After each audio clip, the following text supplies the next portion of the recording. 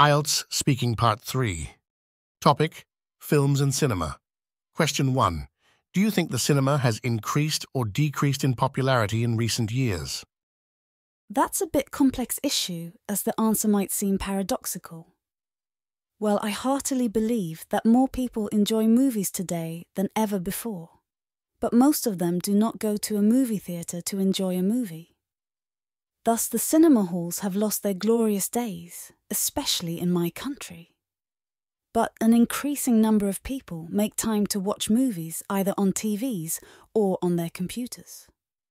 Gone are the days when my parents used to take me to a movie theatre, and that was once in a while. These days we enjoy more than 3, 4 movies a week, but do not go to a cinema hall at all. I believe the popularity of international movies, low-quality local movies and amenities to get great movie viewing experience at home are the reasons for this shifting trend. Question 2. In your opinion, will this trend continue in the future? Unless radical changes are brought to the cinema halls and restrictions are imposed on the way we stream and watch the latest movies at home, the trend will continue in the future. Movie theatres would lose their attractions further, and technology would assist us to watch movies on demand at home. However, some people will still go to the cinema with friends and family to enjoy a movie on a day out. Question 3. What are the advantages and disadvantages of making films of real-life events? Among the advantages, I assume, those movies have a ready-made plot. The storylines are already popular, and the producer can think of characters easily.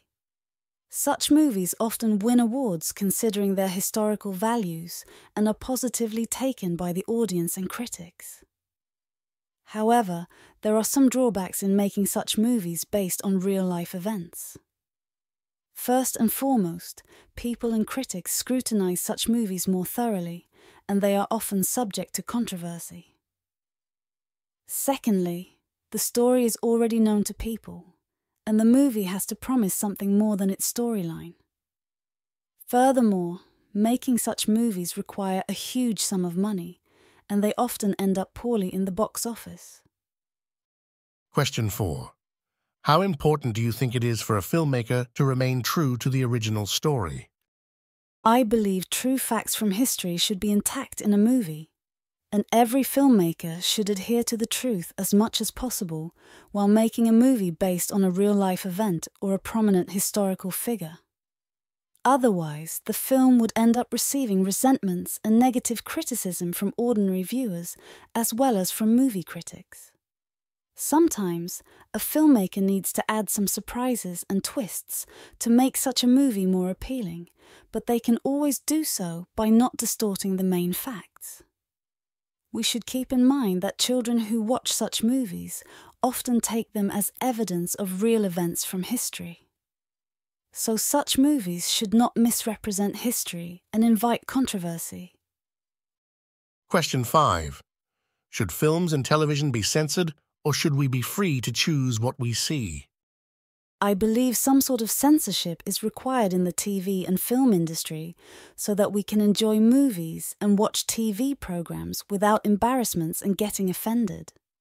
For instance, if I start watching a movie with my parents and the film has too many sensual and violent scenes, we would feel embarrassed. Since movies have a major impact on the viewer's mind, we should not allow too much violence, hatred, and offensive scenes to be shown. However, I also believe that creative artists should be allowed to express their feelings and thoughts through these media. Hence, too much tight censorship that we see in some countries is not desirable as well. We, as adults, might often choose what we want to watch, but we should always monitor what our youngsters are watching for their own good. Question 6. How do you think censorship laws will change in the next 20 years? Well, that's a tough question to answer, but I will nevertheless try.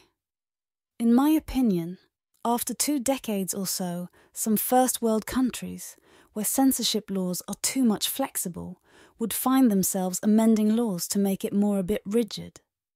while an opposite approach would be taken in developing countries to give more freedom to creative artists.